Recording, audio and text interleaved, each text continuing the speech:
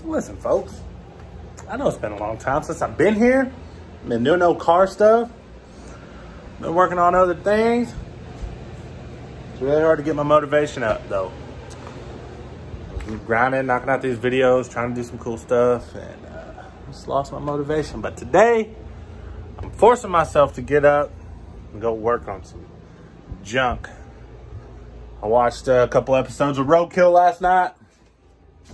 Got me remotivated, so I'm about to brush my teeth, get dressed, and we're gonna head to Cleveland and try to move the motor mounts of the Hearse. Surprise! We're at the Hearse. I don't remember what all I've told you about this car, so I'm just gonna start fresh like I've never told you anything. So, the motor's sitting in here, right, and it clears good and everything, but one of the problems is this steering hits this part of the pan whenever you turn. This side clears good, but this side hits. So what I'm gonna do, we got a lot more room since we're not running a 4L80 in here. And I'm going to cut the motor mounts and raise them up. And then once the motor's set and level, we got about 1.25 inches or 1.5 inches right here. I'm gonna move them forward just a hair, a 1/2 inch or so. That'll give me the clearance I need on this. But right now, I'm trying to locate the transmission that's supposed to go in this. Buddy said it was in the shop, but I'm not seeing it. So I got some looking to do. Once I get started doing stuff, I'll check back in. All right, so I still don't know where the transmission is, but I'm just gonna do it without it. Let's see, I cut that motor mount off there. Now I gotta cut this one off. And we gotta raise them up and move them forward just a hair.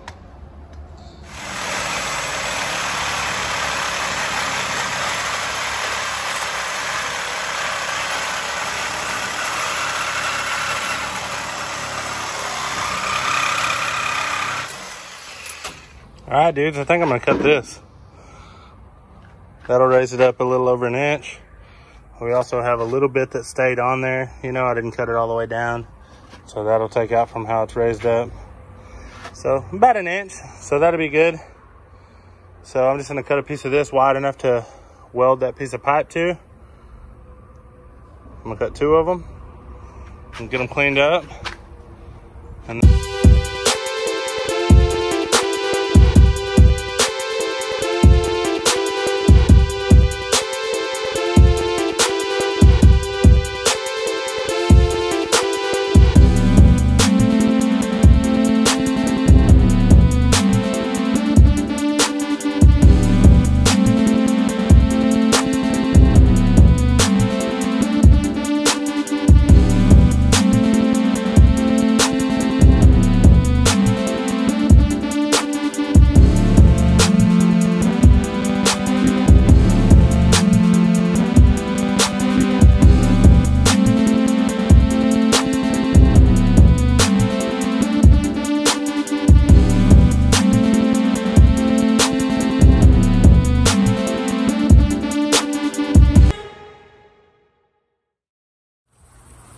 all right, everybody, so I don't know if you know this, but August in Central Texas is pretty miserably hot.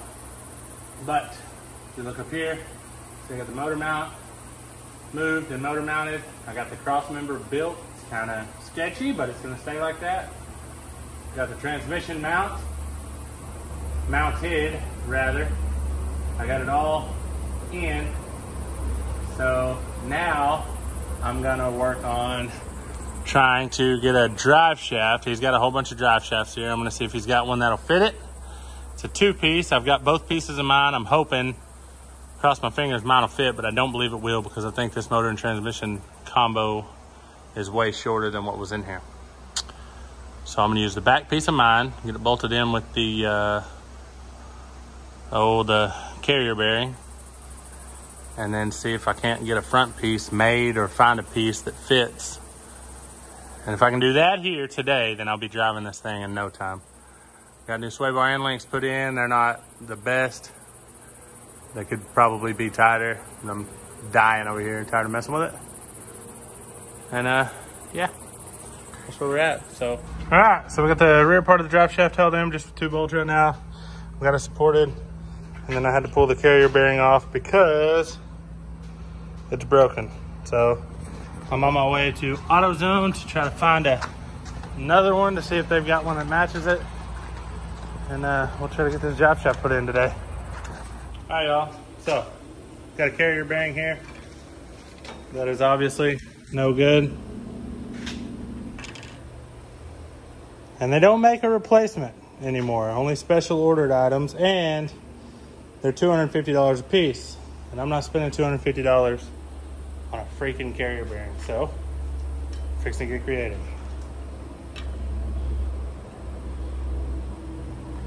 The only part of this that moves is this inside part of this bearing right here. So I'm fixing to do this bad boy like this. I'm gonna weld it. I'm gonna fill it with something, and then I'm gonna cap it to hold it all together. And that's how we're gonna do our first job with this thing. What do you think, Gage? I think it's gonna work. All right, so we changed our plan a little bit. 3-inch was just a hair too small, 4-inch was just a hair too big. So I took a 3.5 by 3 reducer and I cut it down to where the curve was right at the top of the rubber piece so that I could squeeze it together and that would hold it. And then I glued them together with some high temp RTV, some Mega Black RTV. I pressed this on the outside of the rubber piece with this vise, and then I welded it, tack welded it around the edge, and then I cut this off right at the top of the rubber. So basically, we just put a metal sleeve on the rubber carrier bearing and fixed it so that it wouldn't vibrate or anything like that. So if you need something rigged up to work, holler at your boy. All right, y'all. There she is in all her glory. She works good. As you can see, we'll roll down here.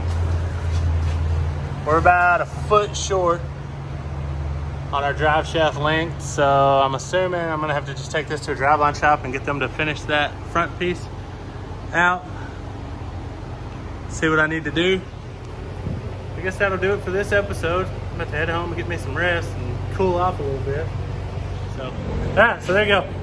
If you haven't subbed yet, I'd ask you to sub so you can keep up with everything and see where we're gonna be and what we're gonna be doing next. Thanks for watching. See you on the next one.